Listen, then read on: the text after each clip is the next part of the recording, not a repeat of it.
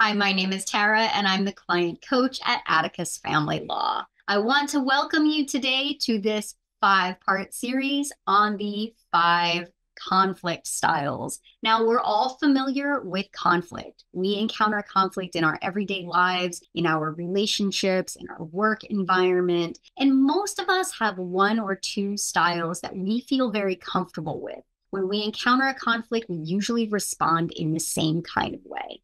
But did you know there are actually five ways to approach conflict? Five styles of dealing with it. And in this video series, I want to go through each of them individually, unpack them a little bit, and discuss them. And then by the end of the series, what I'm hoping is that you'll have a better grasp on all five styles of conflict and that you're able to consider how you might approach conflict in different ways and make a more mindful choice about how you want to proceed when you are presented with a conflict. So let's get started.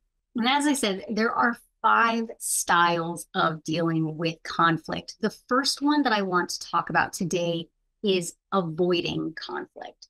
So I've put this on a little graph here, and you can see the y-axis of the graph says that this is the benefits of the relationship, benefits to the relationship. The x-axis describes the benefits to me or to the individual. So the first part of conflict styles that I want to talk about is avoiding conflict. And that's right here where these two lines come together. You see, there's really no benefit to the relationship, and there's no benefit to me or to the individual. When you avoid conflict, this is the sweep it under the rug approach. You acknowledge that it's there, but you don't actually do anything about it. You don't say anything. You're not bringing it up and addressing it with the other person. You're just pretending that everything is fine.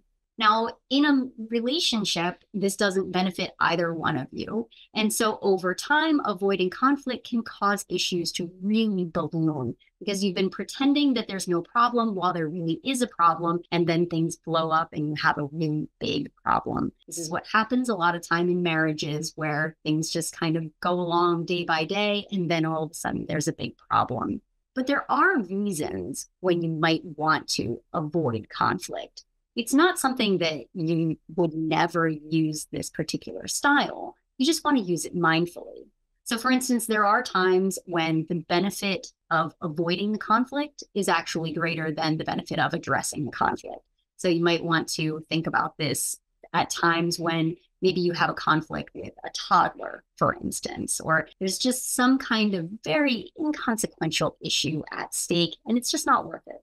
You might also choose to avoid a conflict if you need a little bit more time to think and time to process. You recognize that there's an issue, but you're not prepared at that time to address the issue. You need some more time to think about it. And so you're just going to sweep it under the rug. You're going to pretend that everything's fine, but you're going to do your homework, and maybe later you're going to address it in a different way. So there are times when this is going to be appropriate, but you want to, again, use this approach very mindfully, because it can create a lot of longer term issues in the relationship. It can cause a lot of resentment for yourself if you're having a problem and you're not addressing it, you're just avoiding it, but in the meantime, you're suffering as a result. So this is style number one, to avoid the conflict. And again, as we see here, not really a benefit to the relationship, not really a benefit to you as an individual, but there are times when you might want to mindfully